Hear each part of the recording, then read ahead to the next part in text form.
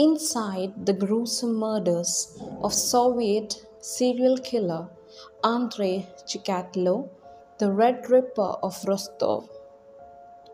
Between 1978 and 1990, Andrei Chikatilo murdered at least 53 people and mutilated their bodies, all while slipping right through the authorities' fingers on multiple occasions.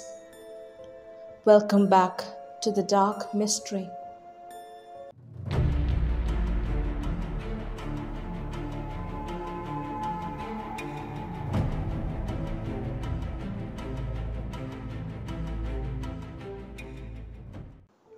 Throughout the 1980s, Soviet authorities hunted for a serial killer. The number of bodies that had turned up, all killed and mutilated in the same way, had led the police to believe it was the work of one person, a person who would likely kill again. That person was Andrei Chikatilo, the Red Ripper of Rostov. Outwardly, Chikatilo appeared to be a stand-up Soviet citizen, a former military man and a devoted father of two. But he was actually a brutal killer. After his arrest, Chikatilo quickly confessed to 56 murders that he'd committed between 1978 and 1990. Andrei Chikatilo was later found guilty on 52 of the 53 murder charges and executed for his crimes.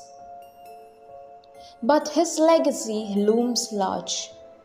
In the years since, other serial killers have held him up as their idol. Born on October 16, 1936 in the USSR, Andrei Chikatilo came of age shortly after a widespread famine known as the Holodomor. He began his life in a one-room hut as his parents, farmers, struggled to make ends meet. It was an unhappy and lonesome childhood with a dark shadow looming over it. Chikatilo's mother frequently told him that he had once had an older brother who had been taken and cannibalized by starving neighbors. The story is unverified, but it left a deep, troubling impression on Chikatilo. As he grew up, Chikatilo's school life proved as difficult as his home life. Small in stature and relatively weak, Chikatilo was an easy target who was constantly bullied. Most of the torment he experienced came after his father was taken prisoner during World War II. Bullies frequently mocked him for his father's cowardice during the war. According to biography, Chikatilo was further humiliated by his peers after a disturbing sexual encounter. At the age of 15, Chikatilo attempted to overpower a younger girl only to ejaculate immediately during their brief struggle. The frequent berating he had received at the beginning of his life had turned him into an awkward and self-hating man.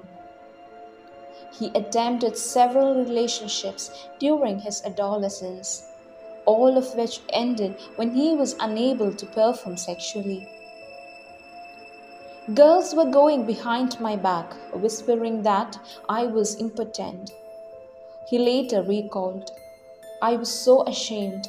I tried to hang myself. My mother and some young neighbors pulled me out of the noose. Well, I thought no one would want such a shamed man. Despite his childhood trauma, Andrei Chikatilo had a fairly normal adulthood. At first, he completed his compulsory military service between 1957 and 1960 and joined the Communist Party. Though Shikatlo struggled with impotence, his sister was able to arrange a meeting between him and a woman named Faina, who Shikatlo married in 1963. They later had two children. Shikatlo even began taking courses in Russian literature and completed a 5-year course in the subject at Rostov University.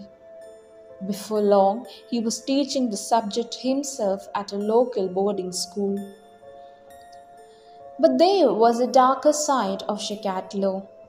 Before long, school administrators were notified that he was sexually assaulting his younger students.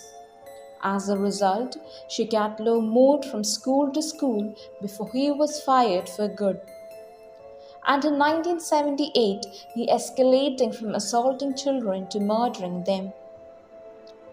That September, the body of a 9-year-old Yelena Zakhanova was discovered in the river. She had been stabbed and strangled. Shikatlo later confessed to killing her, but a different man, 25-year-old Alexander Kravchenko, was found guilty and executed for the crime in 1984.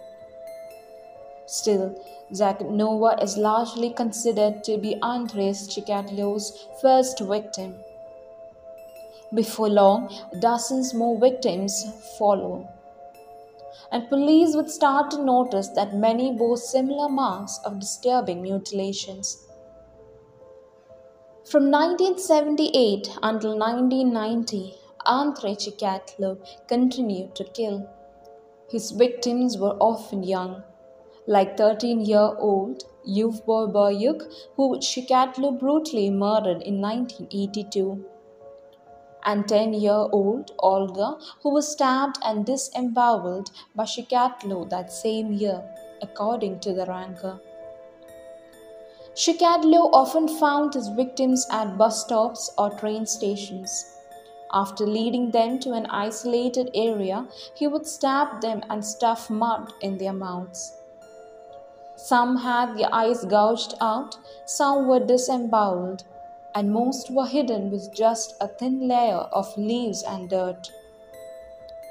Later, Chikatilo claimed that he mutilated his victims' eyes because he was afraid his image would be imprinted after death. Investigators monitoring the alarming murders noted the mutilations and reasoned that they had a single prolific killer on their hands. At the time, serial murders were almost unheard of in the Soviet Union. But by 1980s, they could no longer deny that there was a serial killer on the loose. Indeed, Chikatilo would eventually claim that he had committed 56 murders, most of them young girls, though a few of them were boys. 53 of these were later verified. Yet it took the police a few years to track Andrei Chikatilo down. In fact, he was arrested and released multiple times. His most notable release came after the police discovered his blood type did not match the semen sample they had taken from a victim. It was later discovered that Chikatilo was a non-secretor, meaning that his blood type could only be determined from a blood sample. But in November 1990, shortly after he killed his final victim, Svetak Rostik, Chikatilo was arrested by a patrolman who noticed his suspicious behavior. Almost 20 years after he'd begun his killing spree, the Red Ripper of Rostov had been caught. A psychiatrist, Alexander Buchanovsky, who had first profiled Chikatilo as a Negro sadist, sat down with him under the guise of trying to understand the mind of a serial killer. Chikatilo was flattered by the attention and soon told Buchanovsky everything that he had done. The police were surprised to hear how many murders that Chikatilo confessed to, as they had only suspected that he'd committed 36 murders. After his interrogation, Buginowski declared that Shikatlo was fit to stand trial. At court, he was held in an iron cage to separate him from the jury, inside which he repeatedly burst into song, rambled in gibberish, and even dropped his trousers. Despite his maniac behavior, the judge declared Andrei Shikatlo guilty and sentenced him to death. On Valentine's Day of 1994, he was executed with a single gunshot to the head, in what the judge notably referred to as the only sentence that he deserves. But though Shikatlo was executed, his gruesome legacy lingered. Other Russian serial killers, including Alexander Pekushkin, the chessboard killer, and serial murderer Tamara Samsonova, drew inspiration from his grisly crimes. Who knows what Shikatlo would have thought of this, as he said himself, "I am a mistake of nature, a mad beast."